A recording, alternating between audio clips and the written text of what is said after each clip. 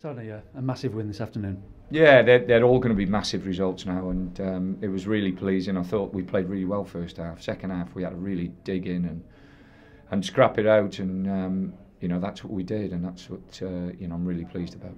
Terrific goal as well, and nice that the two fullbacks were involved.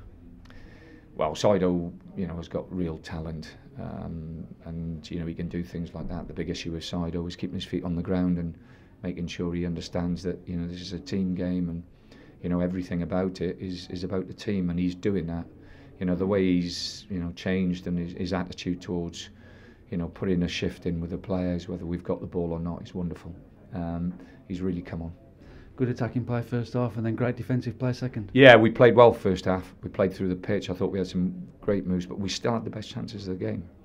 Even Fletcher's chance second half, was the best chance. But really pleased, 3 points, because we played against a very good side today. And that's 7 hours without conceding a goal now. Don't say things like that.